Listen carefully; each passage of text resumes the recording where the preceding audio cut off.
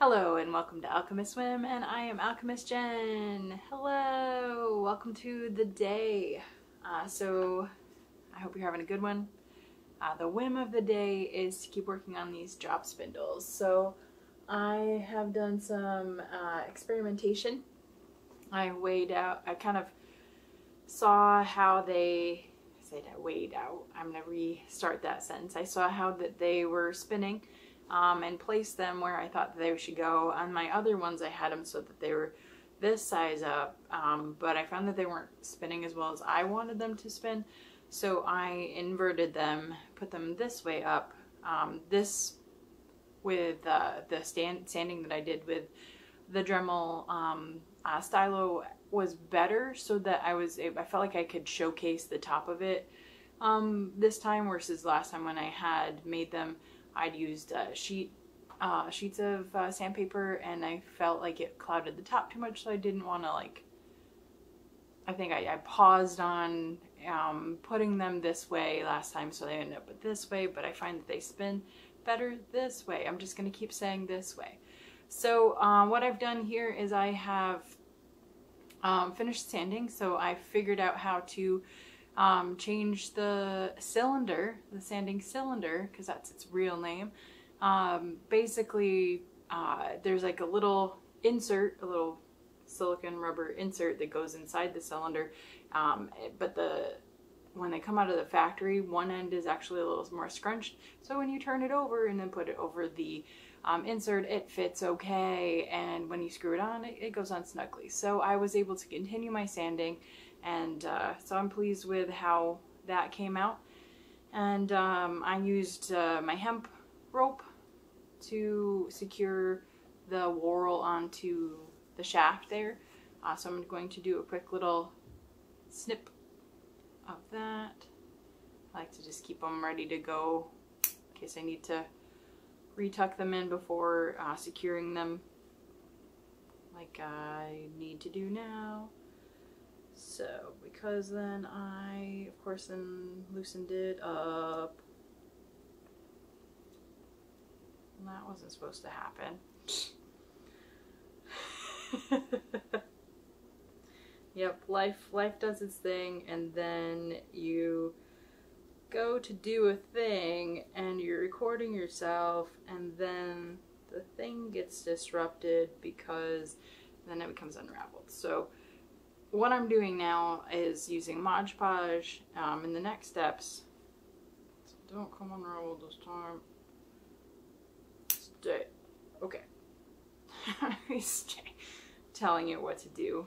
Anyway, so I'll be using Mod Podge to secure everything, so that won't happen. It won't unravel in the future. So I have this beautiful cap open with, I don't know why I kept the foil on it, but I did. It is Mod Podge. Mod Podge. I can say Mod Podge. Can you say Mod Podge? I can now. It's got the glitter in there, so that way it'll be sparkly, because sparkles are important. And then I can keep the glitter in there, and it's already in there, versus like doing a layer of Mod Podge and then a layer of glitter and then another layer of Mod Podge. It is already glittery. So I have my ancient paintbrush from forever and ever ago.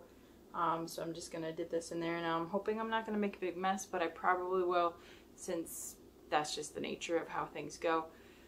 So I'm just gonna paint the Mod Podge on the top part here, get a nice layer. This is sealing in that acrylic paint as well, so it's gonna give it more stability, and it will dry clear. So I mean, it'll take a little longer to cure the thicker you put it on there, but that is fine. It is meant to hold things in place. It is a sealant as well, so create that magic. And it's glittery magic to boot, so how about that? So we've got our Mod Podge on the top. We have secured the hemp on the bottom, and I'll go through and I'll wipe it down with a little wet paper towel in a bit. But that won't move. It will make sure that that is glued into place. So pretty awesome, pretty stinking cool. and then we'll go to the bottom part. And go right up in there. Hi, kitty. Oop. And it's starting to mess on me, so that's cool. So I'm going all the way up in there with this fancy brush, and I'm not too picky about getting it inside the center of the whorl. I'm okay with that because then, again, it's going to dry clear anyway, and I can wipe off the excess on that's really kind of hanging over on there too. So let's get all up in there. Get up in there! Yay! I'm a dork. Thank you for watching me be a dork. So keep going down here.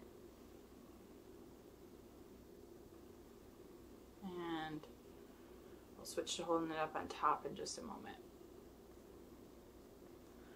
So this is the finishing part, and then it sits for weeks. So for weeks then it will sit, and on my handy PVC frame, which basically is like the rectangle you can see, sort of, you can't see the top part, but I have dowel rods that are small enough that the hook fits on top, and so that holds them up and keeps them happy. So yay for inventions that I make to make my life easier while I am inventing other stuff. So me being a complete nerd, you get to watch it, and thank you for watching me be a nerd. Alrighty, I think we are looking good there. Again, I'm not too worried about chunkiness. It'll dry well, it'll dry clear. A little wet paper towel here. So I'm going to carefully dab at the excess on the top here. Get that off while it's still wet, not before it starts to dry. It will dry pretty quickly, which is nice. So the drying's done, and then it'll just take longer to cure. So that means it seals it off completely, makes things super happy. And then I'm just going to very carefully just do a little bit on the inside there. Not seriously. I don't need to be a perfectionist about it as much as I want to be sometimes, so I want to keep some of that intact. I'm getting some of my knuckles from the thing, so I'm being very careful. That looks good enough to me. So we've got a drop spindle and it's finished. It just needs time to chill. So it's gonna chill on my fancy thing here. Make sure I'm not gonna bump the other one that I have sitting there. So I talked a little bit about my other drop spindles. I've done as top whorl. So when I'm looking at a top whorl, it just means that the whorl, which is the round part that spins, is on the top, versus a bottom whorl, which you've got the hook on the top and then the bottom down there. So it'll spin kind of nicely. I don't have my string that I was using to measure, not measure, but just kind of see how well balanced it was. So it's just a little thing I had tied on the top. I have some tests I had up on Instagram and TikTok, so you can check those out and see how I did that, what my process was.